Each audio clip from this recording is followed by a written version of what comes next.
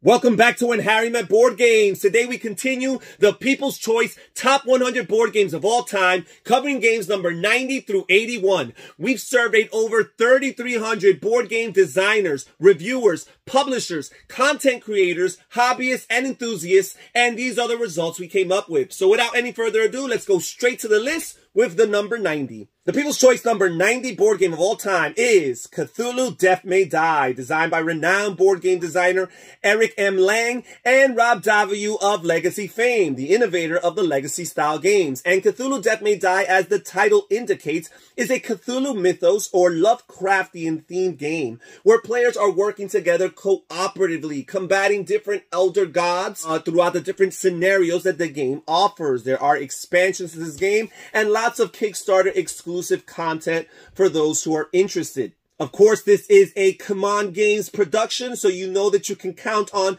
quality miniatures and lots of nice components. This game here, Cthulhu Death May Die, while it did get a considerable amount of votes last year for the People's Choice, it did not actually rank on the top 100. So it's the first time that it makes the top 100 of the People's Choice. I'd like to give a shout out to the people on the screen right here, right now. These people have all chosen Cthulhu Death May Die as their #1 board game of all time. As far as the People's Choice goes, it's number 90. The People's Choice number 89 board game of all time is Paladins of the West Kingdom, designed by Shem Phillips and S.J. McDonald and published by Garfield Games. Now, Paladins of the West Kingdom was ranked number 74 on last year's list, so it's dropped down a bit. As a matter of fact, it's the only representative of the West Kingdom trilogy on the entire People's Choice Top 100 board games. Architects and Viscounts did get a good amount of votes, but not enough to qualify them for the top 100. So this game is reigning supreme as far as the people goes.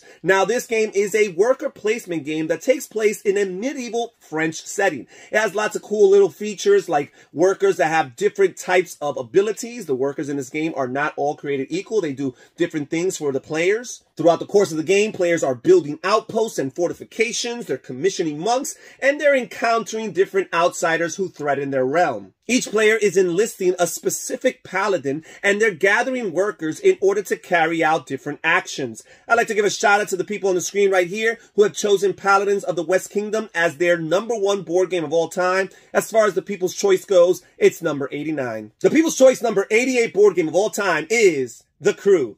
Now, The Crew last year did not make it to the top 100, although it did get a good amount of votes, just not enough to qualify for the top 100. But this year, it climbed all the way up into the top 100. It made the cut as high as number 88. Now, what is The Crew? The Crew is basically a space-themed, science fiction-themed, cooperative trick-taking game where players take on the role of astronauts going on an uncertain space adventure. Now, this space adventure extends over 50 exciting missions, but the game can only be defeated by meeting common individual tasks for each player.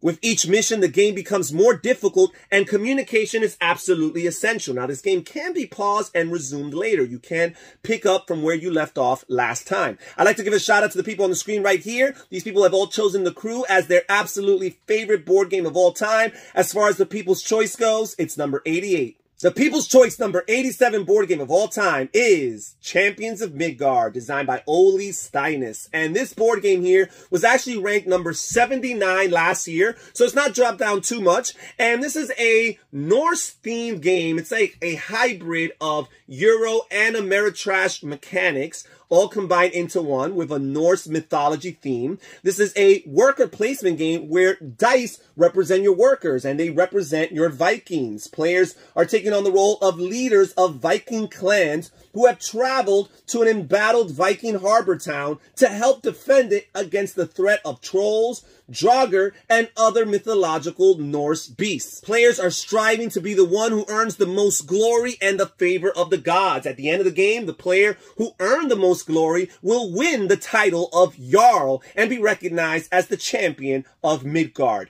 I'd like to point out the people here on the screen right now who have all chosen Champions of Midgard as their favorite game of all time. As far as the People's Choice goes, it's number 87. The People's Choice number 86 board game of all time is Rising Sun, designed by Eric M. Lang and published by CMON Games, a second title within this set of 10 that includes Eric Lang and CMON Games as a pair. This game here was actually ranked number 89 last year, so it actually climbed up a few spots, which is impressive for a game that's been out for a few years now. Now, this game here takes place in Japan, in particular, feudal Japan, and each player is taking over the specific Japanese clan. Each clan possesses a unique ability that distinguishes it from all other clans around the table and differs in seasonal income, in starting honor rank, and in their home province. This game features lots of politics, negotiating, opportunities for diplomacy and betrayal. Players are forging and breaking alliances. They're choosing political actions. They're worshiping the different deities. They're customizing their clans. And they're positioning their figures all around Japan. Players are striving to have the most honor as possible because honor grants them lots of benefits and advantages. In particular, whenever there's a tie, the tie will be broken in the favor of a player who has more honor. Throughout the course of the game, you're earning victory points by winning battles, by harvesting the right provinces, and by playing the virtues that have been accumulated throughout the course of the game by your clan. The person with the most victory points at the end of the game is the winner of the game. I'd like to give a shout out to the people right here on the screen who have chosen Rising Sun as their #1 board game of all time. As far as the People's Choice goes, it's number 86. The People's Choice number 85 board game of all time is Harry Potter Hogwarts Battle, the deck building game. Now, obviously, the intellectual property of Harry Potter till this day remains very popular and prevalent in mainstream society. And now you incorporate that into a deck building game. And of course, you're going to combine fans from both niches. You're going to get your Harry Potter fans who might not be interested in board games who would like and enjoy this game. And at the same time, you're going to get your board game fans who might not be interested in Harry Potter, but like board games, in particular, deck building games. Now, of course, if you like both the Harry Potter intellectual property and deck building games or board games in general, then this is a must-have for your collection. This game is a cooperative game where players are drafting different items, spells, and allies from Hogwarts in order to confront and defeat all the different villains throughout the course of the Harry Potter literature. And the game is broken down into 7 different games, mini games, that you add a little bit more cards and a little bit more rules and nuance to each of the subsequent games. And each of these 7 books, or these 7 games, correspond to the 7 books and or films. Really cool. Again, if you like Harry Potter and you like deck building games, this is a game you have to look into. I'd like to give a shout out to the people right here on the screen who have all chosen Harry Potter Hogwarts Battle as their #1 board game of all time. As far as the People's Choice goes, it's number 85. The People's Choice number 84 board game of all time is Ark Nova. And Ark Nova is one of only 2 board games on the People's Choice Top 100 that came out in 2021. This means that it's very fresh and it's very impressive for it to already make it onto the list and as high as 84, because usually it takes games a few years to build that kind of momentum and gain that kind of attention with a larger audience in order to make it onto this list. Now, Ark Nova is an economic game with an animals or zoo theme. Players are planning and designing a modern, scientifically managed zoo. Their goal is to own the most successful zoological establishment. They're going to build enclosures, they're going to accommodate animals, and they're going to support conservation projects all over the world. Each player has a set of 5 action cards to manage their gameplay, and the power of an action is determined by the slot the card currently occupies. You have cards that allow you to gain additional cards. You have cards that allow you to build different buildings and structures that will enhance your zoo. You have cards that let you acquire and accommodate different animals. You have association cards that allow your association workers to carry out different tasks. And finally, you have sponsor cards that allow you to raise money for your zoo. I'm actually very curious to see how this game holds up in future years. Again, very impressive how quickly it made it onto the People's Choice and how highly it ranks. I'm curious to see where it ranks next year. I'd like to give a shout out to the people on the screen right here who have chosen Ark Nova as their #1 board game of all time. As far as the People's Choice goes, it's number 84. The People's Choice number 83 board game of all time is Mysterium. And Mysterium is not new to the list at all. It was ranked last year. As a matter of fact, it was as high as number 50 last year. So it's dropped over 30 spots, which is considerable. Now, Mysterium here is a cooperative game with a murder mystery theme. One player takes on the role of the ghost who has a hard time remembering what exactly happened and is trying their best to communicate with the mediums, the other players around the game, through visions, which are represented in the game by illustrated cards. Each turn represents an hour, and the ghost hands one or more vision cards face up to each medium. From these cards, the evidence, if you will, the mediums are trying to determine and deduce which suspect corresponds to the vision card received. Players have 7 rounds or 7 hours to come to a conclusion, or else the ghost dissipates and the mission has been failed. I'd like to point out the people right here who have chosen Mysterium as their #1 board game of all time. As far as the People's Choice goes, it's number 83. The People's Choice number 82 board game of all time is Kanban EV, designed by Vital Lacerda. And Kanban EV did not make it to the People's Choice Top 100 last year, so it is new to the list this year. It got a good amount of votes last year, but again, not enough to make the cut for the top 100. And this year, it does as high as number 82. Now, in Kanban EV, players are overseeing the manufacturing and production of electrical cars, electrical vehicles.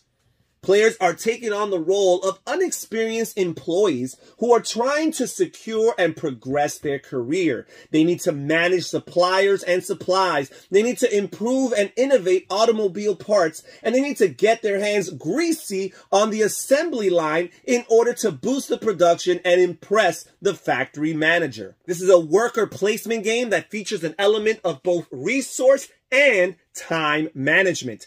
I'd like to point out the people on the screen right here who have chosen Kanban EV as their #1 board game of all time. As far as the People's Choice goes, it's number 82. The People's Choice number 81 board game of all time, and the last one for today's list, is Sleeping Gods, designed by Ryan Lockett and published by Red Raven Games.